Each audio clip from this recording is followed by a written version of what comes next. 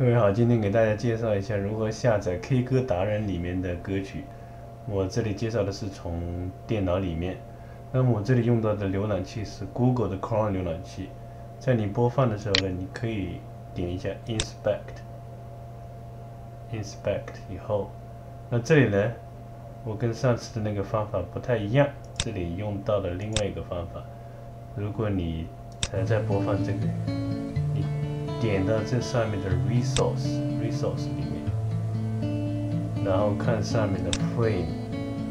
我都在为自己设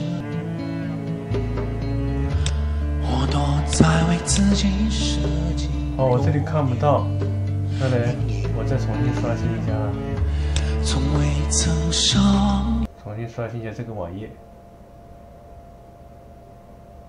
好，我们现在重新刷新了这个网页以后，打开这个 Media， 看到这里有个 MP3， 那这个就是它真正的地址了。